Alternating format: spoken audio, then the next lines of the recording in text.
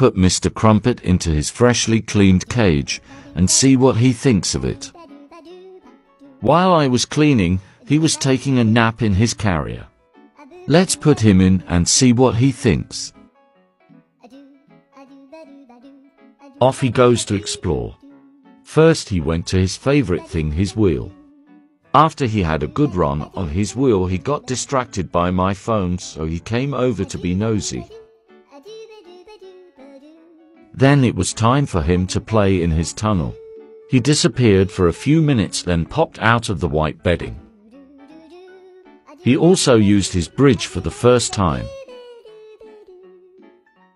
After all that playing, he sat and chilled and gave himself a clean and had a snack. Oops, he dropped the millet, but he dived straight into the bedding to get it back. He then went to sleep, and later that night I caught him rolling around in the sand.